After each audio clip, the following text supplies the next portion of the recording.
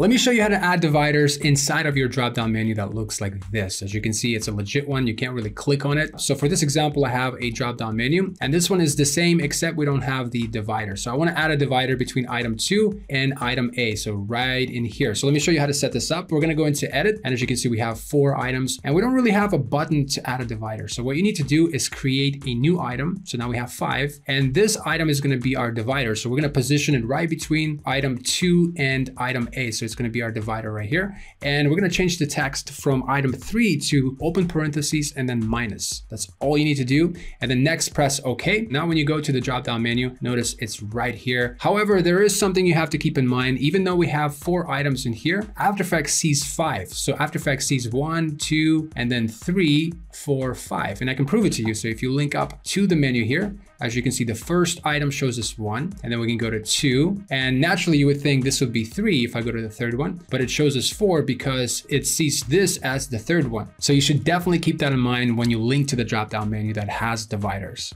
And that's how you do it.